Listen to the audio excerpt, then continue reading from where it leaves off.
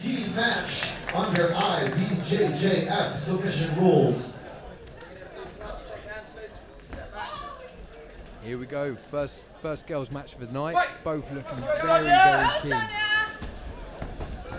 I've trained with Jolie before. I've never trained with Sonia, but training out of RGA gym box with Caesar Lima, Ross Nichols, and all of them lot, you know she's going to be tasty. They're a very good gym. They're very talented guys, good guard game, very submission hungry, very technical. So, yeah, you know she's going to be good coming out of that gym.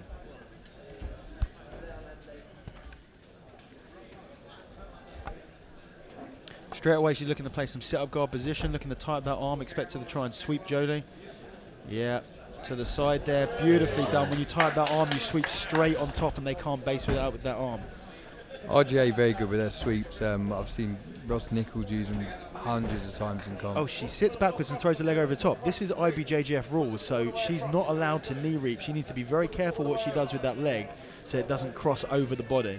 Is it the belly button if it crosses past the belly button? Yes. Interesting that she sat backwards for a to attack the arm there. To attack the leg, sorry. Now, Jolie Boyle wearing a Rani gi. It's one of the first women's only gi. Women only gis. Yeah, they've made their sexism at its finest. She's got a belly down, footlock there. That extension in the back means that she thinks she's got it on. Jolie doesn't look panicked, but it doesn't look like a comfortable position. I wonder whether this could be a quick finish. She looks pretty relaxed on top. She's full arch there. Doesn't seem to have the knee locked up too much. This is not a good position. This is not a good position. Jolie looks very relaxed there, but that foot is bending in a way that I would not like to see. And girls do have flexible joints. Yeah, but come on, there's got to be a limit. Jolie just totally chilled about this. Oh my God. And it looks like her heel's slipping out of that foot just a little bit. Can't see too much from this angle. Just flexible limbs, you know. I've seen it a lot of times. You know, women getting wrist locked, arm barred, and sometimes it looks like it's broken, and they're just sitting there smiling like nothing's happening. Jolie, just a flick of her hair, make sure it's not in her face there while she's got a girl trying to rip her foot off, and in a pretty good position to do it.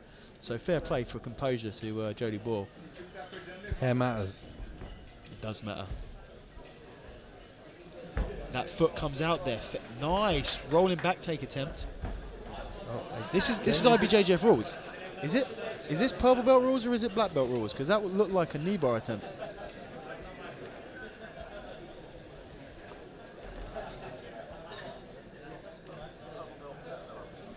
Yeah, we've confirmed it's a purple belt IBJJF rules, so knee bars won't be allowed.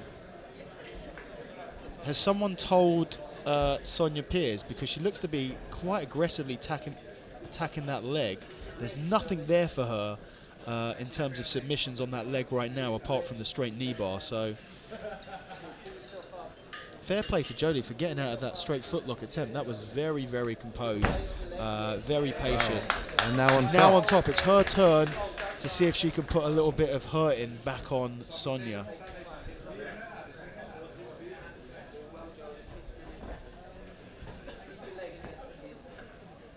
Looking quite solid from the top here.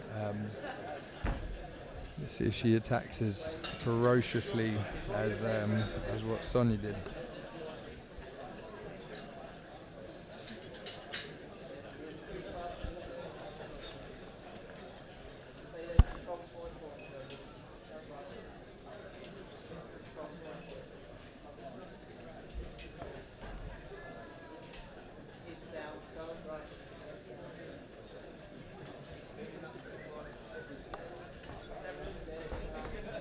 We're 4 minutes into this fight. This is another one. All of these matches, apart from the kids' matches, will go to EBI overtime if there isn't a submission victory during regulation time. Sonia Pires just reverses Jolie Boyle straight into side control on top. They disengage. Jolie looking to play off of her back now. Yeah. Looks to pull. Immediately Sonia drops that knee for the knee 3 pass.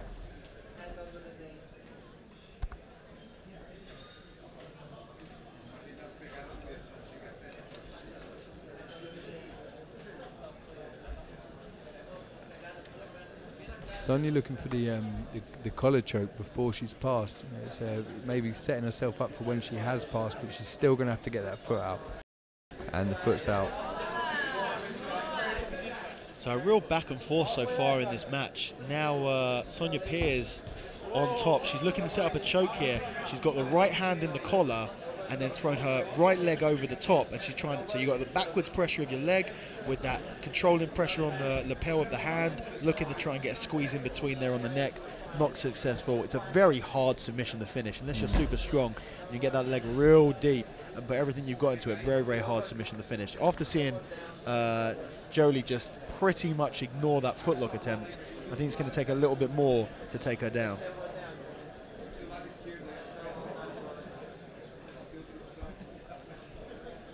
Sonia's coaches from RGA Gym Box in that corner there.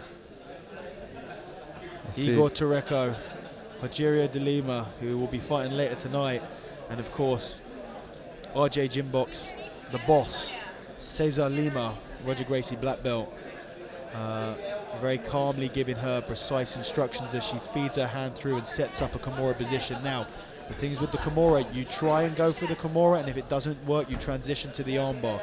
Is Sonia going to transition to the armbar? Because it's very hard to Kimura someone in the gi. They can grab onto their belt, they can grab onto their own sleeve and stuff like that. There we go, right on cue. She transitions to the armbar. Is Jolie's elbow as flexible as her ankle? Well, I think we're going to find out. If Sonia Pires manages to take the leverage advantage over the wrist, then she's going to extend that and she's going to put everything she's got into this. There she goes. She's got the wrist tapped straight away. Very nicely done.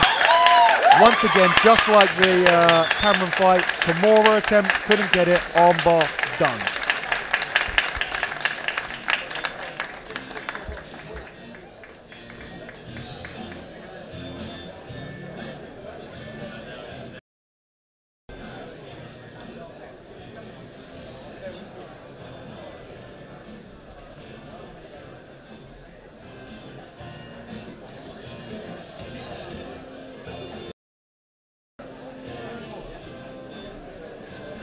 Ladies and gentlemen, before we get the result, would you please show some support for what was an incredible back and forth contest. And with 3 minutes and 18 seconds, a referee in charge. Ali Geddes has called a stop to this contest, declaring your winner via armbar from Roger Gracie Gym Box, Sonia Pires. And would you please show some support for the Gracie Bar Essex team member, Jolie Boyle.